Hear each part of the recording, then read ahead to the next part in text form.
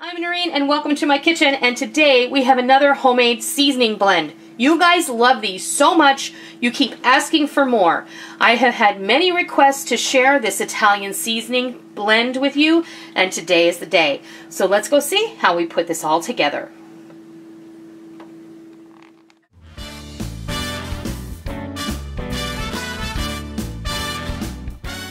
Alright, we're going to get started and we're going to go over all of the spices that are going into our homemade Italian seasoning blend. I bet most of you have most of these sitting on your spice rack or wherever it is you keep your seasonings and spices and herbs and all those good things. If you don't have one or two, big deal. Just make it without. Don't go out of your way to buy all of these things. If you don't have them, if those are things you don't use on a regular basis, I wouldn't go out of my way.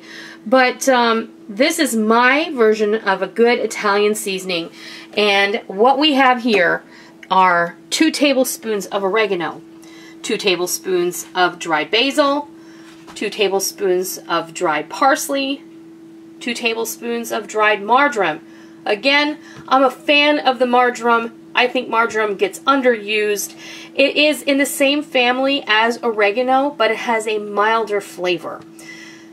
A tablespoon, just one, of dry thyme, 1 tablespoon of rubbed sage, also a tablespoon of ground rosemary. I always like my rosemary to be ground because I don't like eating a Christmas tree.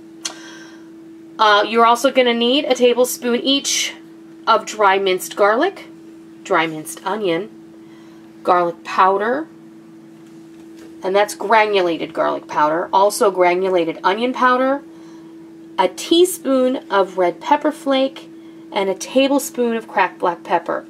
Now I have opted to make my Italian seasoning blend salt-free.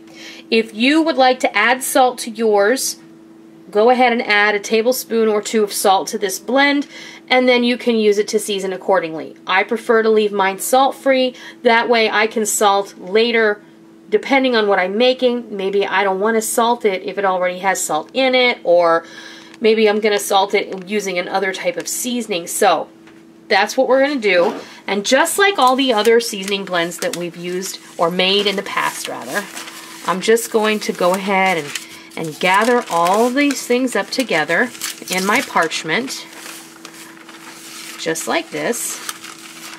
I'm going to go ahead and kind of fold it in at the end here.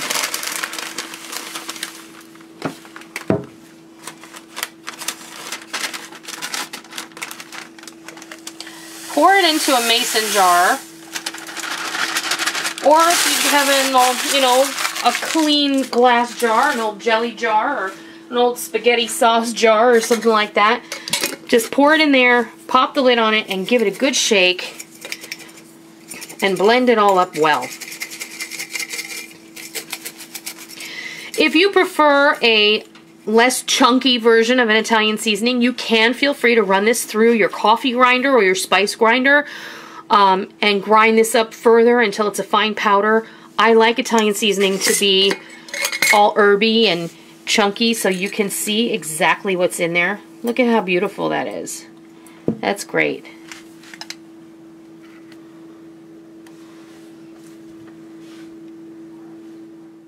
There you have it. That's how you make my version of an easy Italian seasoning blend. You can use this in anything. I am actually going to use this to fill up my little jar of Italian seasoning that I keep on my spice rack. And then the rest of it I am going to be using to make some homemade Italian dressing. If you'd like to see how I make my homemade Italian dressing using the seasoning, leave a comment down below in the comment section, and we'll see how that goes. If you liked this video today, please consider giving me a thumbs up, and if you're not already, please hit that subscribe button so you don't miss out on any of the real food for real people, real easy recipes that we present every Monday, Wednesday, and Friday right here on our YouTube channel and straight from our kitchen. So I hope you give this homemade Italian seasoning blend a try. I hope you love it, and until next time, I'll see ya! Oh my gosh, it smells so good. It does smell amazing. Now see, that one's delicious.